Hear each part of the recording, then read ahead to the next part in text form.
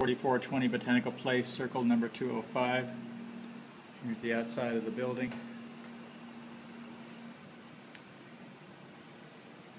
Entryways, walkways right there. And we walk in the door. To the right is the third bedroom slash den. Little staining, nothing really bad that I see, just a lot of carpet staining. Air conditioner looks to be okay, but not great. More staining. Here's the second bedroom, closet right there. And to our right is the kitchen. Appliances have been taken out.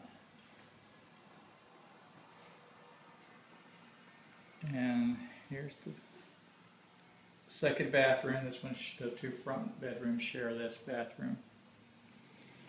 Washer dryer areas right here, and of course the washer dryer has also been taken out. Walk into the living space. Again, not terribly bad, but just some more staining.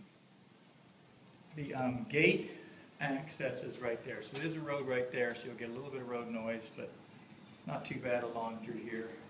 The water level's high right now. It's our rainy season, so there's some water in the what they call the, as I say, the natural area, preserve.